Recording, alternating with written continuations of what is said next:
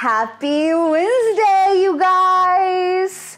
Even though we're asynchronous today, I could not let you go. I just had to be here, at least somewhat in spirit. Anyways, it is December 2nd, 2020.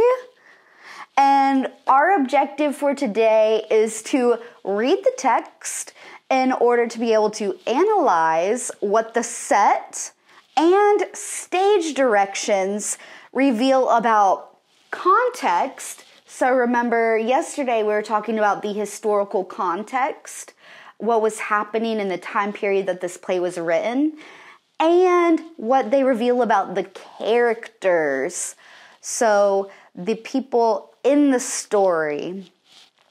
Then you guys are going to record a video of yourself performing a selected line in order to apply your understanding of the characters and setting. It's going to be fun, and I'm excited for this new format. So what I need you guys to do for me is make sure that you have your Google Slides open, that they are ready to be edited, because we're going to go ahead and we're going to start editing those now. I'm waiting on you to go ahead and open your Google slideshow. Come on, open your slideshow. I'm waiting.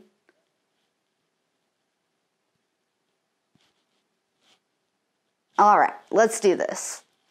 So, what we're going to do first is we're going to read the stage directions that set the opening scene. We're at Act 1, Scene 1. And these are the stage directions that happen before any lines. We're going to read them and then determine what the highlighted text tells us about the home. All right? So I'm going to read it. I want you to follow along with me. The younger living room would be a comfortable and well-ordered room if it were not for a number of indestructible contradictions to this state of being.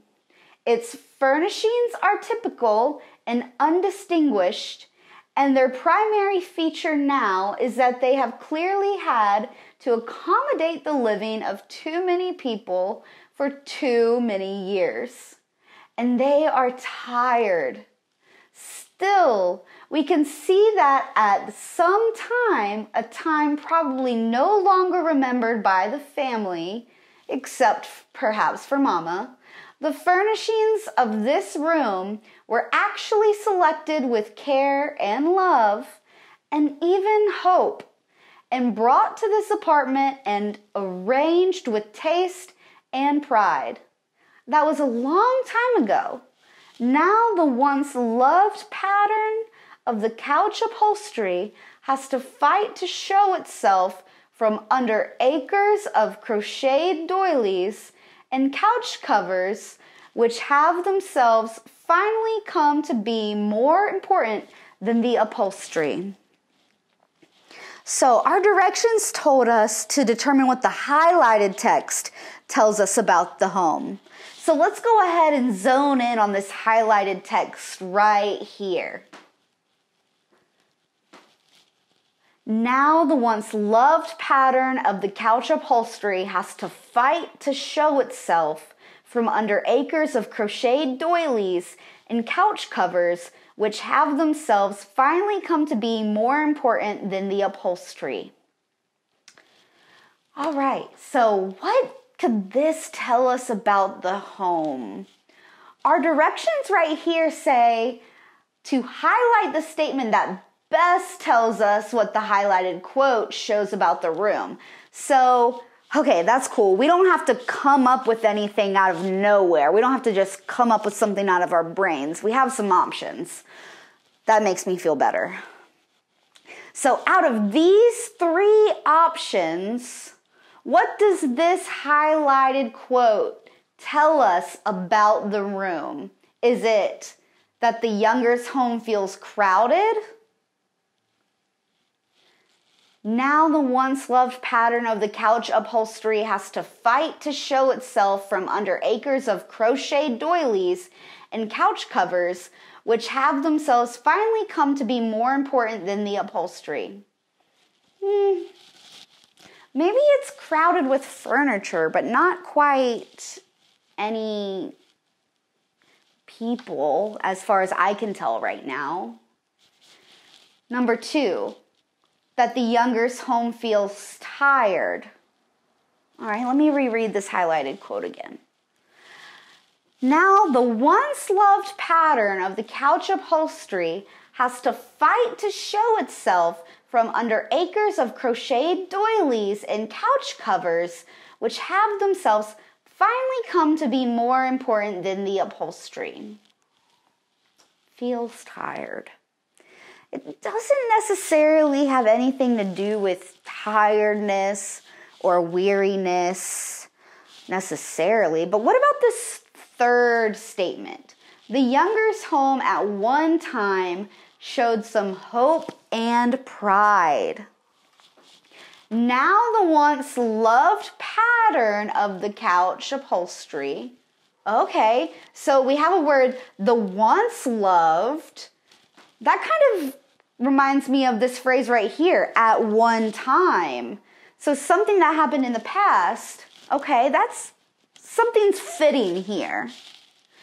Showed some hope and pride. It was loved.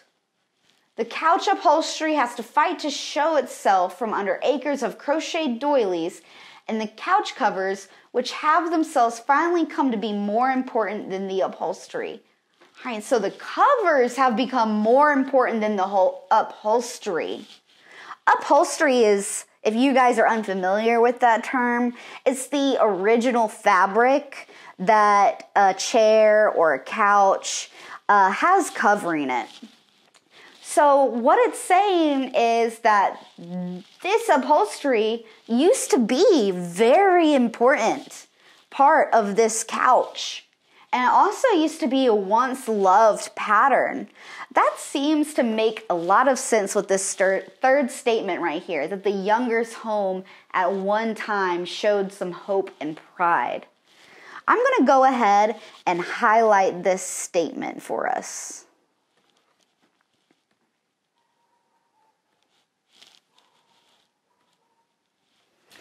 Awesome. I've completed this slide. Let's move on to the next one. We're going to keep reading the stage directions before the lines.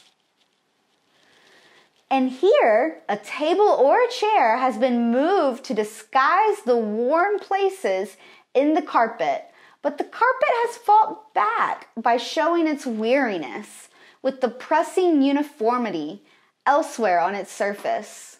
Weariness has, in fact, won in this room. Everything has been polished, washed, sat on, used, scrubbed too often. All pretenses but living itself have long since vanished from the very atmosphere of this room. So we're doing the same thing here that we did on the last slide. We're going to highlight the statement that best tells us what the highlighted quote shows about the room. So we're going to read the quote again, and then you're going to highlight out of these three, actually now out of these two, because remember, we just highlighted the third one for the first slide. So now there's only two to choose from. Go ahead and pause this video and choose that statement.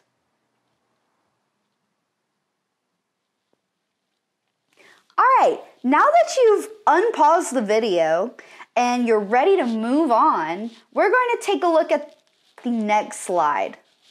There's more stage directions for us to read. We're still setting the scene before we really dive into it. So let's keep reading.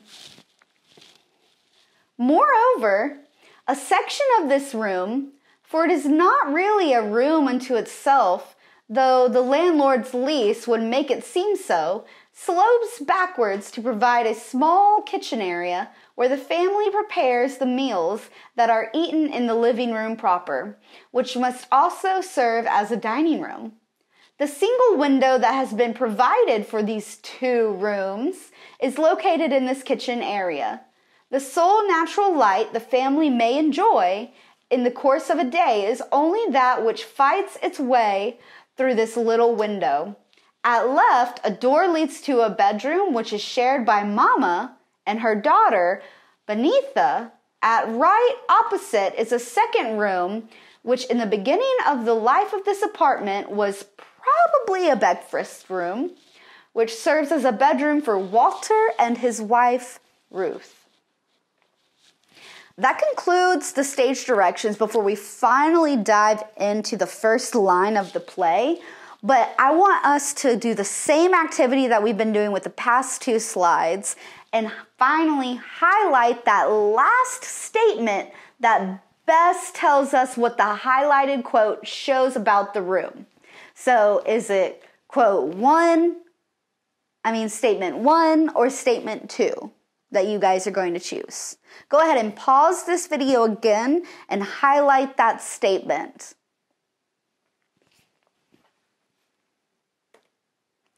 Now that you've unpaused the video and you're ready to keep on moving through today's lesson, we're going to take a breather. Go ahead and sit back and relax and watch up until minute 12:20 of this first part of Act 1, Scene 1 of A Raisin in the Sun. Then I want you to answer the question in the blue text box, which that question is, does the setting of this scene match the way the room was described in the stage directions? So we just did the first 3 slides of this slideshow, reading the stage directions, figuring out what they reveal about the home. I want you to tell me if this movie clip does a good job of following those stage directions. Okay? So go ahead and pause this video and join me again once you finish this clip.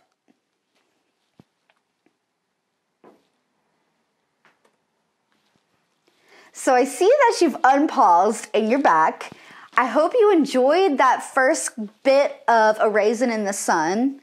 What we're going to do now is we're actually going to analyze a couple of lines from that first scene that you watched. So we're not analyzing all of the lines or all of the stage directions from that first scene, just a couple of them to give you the idea of what we're looking for. But when we come to class tomorrow, we're going to go ahead and talk about that entire scene and what all went down. So, stage directions are an important feature of how plays are structured. Think about what the introductory stage directions help you understand about the characters and the situation. I want you to think about what they reveal about each character and their relationships. I've done you guys a favor here and I've color-coded the stage directions to each question that is being asked. So it's very easy for you guys to go ahead and go in and find what stage directions refer to what question. But I'm going to go ahead and read this for you and then model for you how we're going to complete this. Ruth. So Ruth is the character who is saying these lines. Come on now, boy. It's 7:30. Her son sits up at last in a stupor of sleepiness. I say, hurry up, Travis. You ain't the only person in the world got to use the bathroom. The child, a sturdy, handsome little boy of 10 or 11, drags himself out of the bed and almost blindly takes his towels and today's clothes from drawers and a closet and goes out to the bathroom, which is in an outside hall and which is shared by another family or families on the same floor. Ruth crosses to the bedroom door at right and opens it and calls in to her husband. Walter Lee, it's after 7:30. Let me see you do some waking up in there now. She waits. You better get up from there, man. It's after 7:30, I tell you. She waits again. All right, you just go ahead and lay there, and next thing you know, Travis be finished and Mr. Johnson will be in there, and you'll be fussing and cussing around here like a madman. And be late, too. She waits at the end of patience. Walter Lee, it's time for you to get up. So, as I've said, stage directions are an important feature of how a play is structured. They give us an insight as to what the characters are supposed to do, what the actors are doing on stage, or also what they look like, or what the setting looks like. So what I want you guys to do for me is to follow along as we read what the stage directions reveal about Travis, Ruth and Walter's son. Like I said, I've color coordinated the stage directions to each question, so it's easy for us to go in and find the ones that coordinate. So this is a light orange color. Let me find the text that's highlighted in light orange. Here we go. It's also in italics, a visual signal to let me know that these are stage directions. The child, a sturdy, handsome little boy of 10 or 11, drags himself out of bed and almost blindly takes his towels and today's clothes from drawers in a closet and goes out to the bathroom. Okay, so what does this reveal about Travis in 1 to 2 sentences? It kind of goes over his looks in the stage directions here. So I'm going to say this quote reveals that Travis is a child and that he is around 10 or 11 years old. Very simple. The playwright straight up tells us this information about our character. I want you to go ahead and do the next 2 pieces on your own. Go ahead and pause this and do that. Now that you've unpaused and you're back, we're going to keep reading a couple of stage directions. Same format of activity that we just did, but different lines, different stage directions. He rises and finds a cigarette in her handbag on the table and crosses to the little window and looks out, smoking and deeply enjoying this first one. Ruth. Almost matter-of-factly, a complaint too automatic to deserve emphasis. Why you always gotta smoke before you eat in the morning? Walter, at the window. Just look at him down there, running and racing to work. He turns and faces his wife and watches her a moment at the stove, and then suddenly, you look young this morning, baby. Ruth, indifferently, yeah? Walter, just for a second, stirring the eggs. Just for a second, it was, you looked real young again. He reaches for her. She crosses away. Then, dryly, it's gone now. You look like yourself again. So, same activity. I also have left these color-coded. Go ahead and find the quotes that match each question and tell me, what do they reveal about the character, or what do they reveal about the character's relationships? Go ahead and pause this video and come back to it once you're done answering.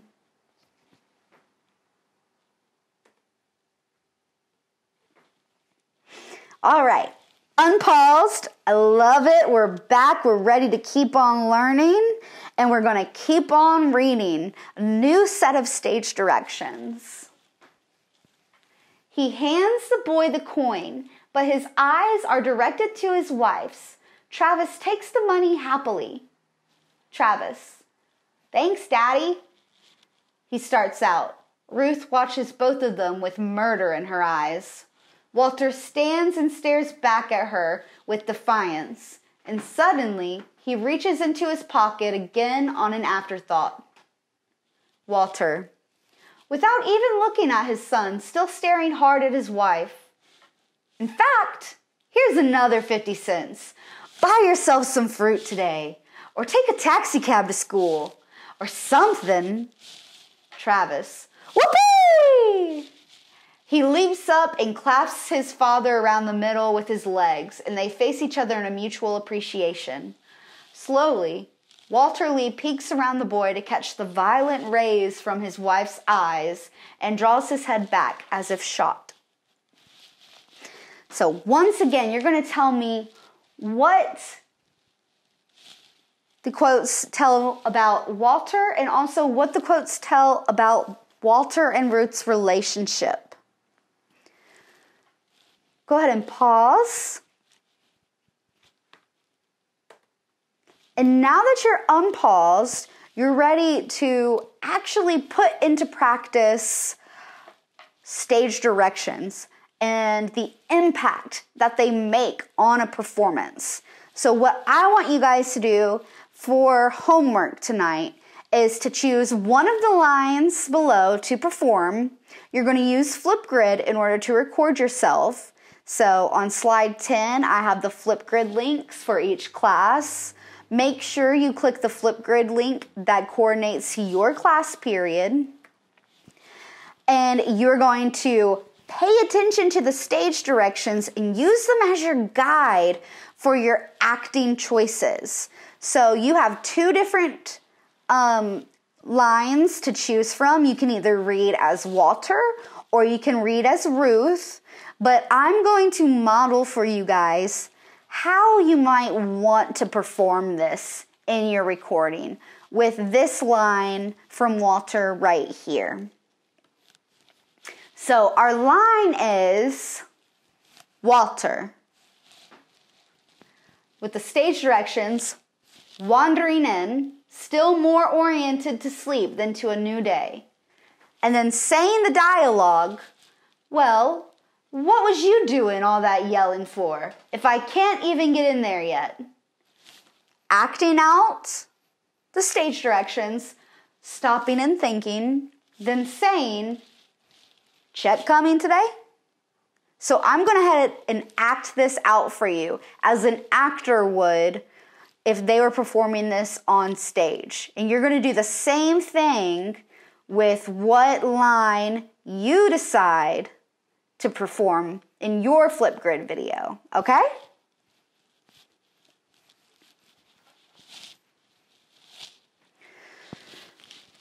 Oh my God, so tired.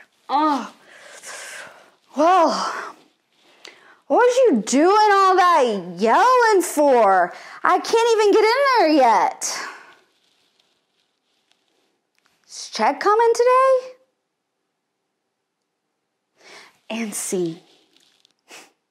So you guys are going to be doing the same thing, very brief, very quick, but acting out what the stage directions are telling you guys to do, and then saying those lines, really creating a visual for your audience so they can feel the entire mood and really be living in that scene. That's all I have for you guys today.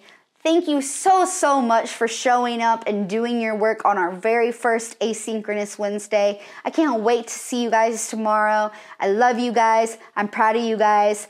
Peace.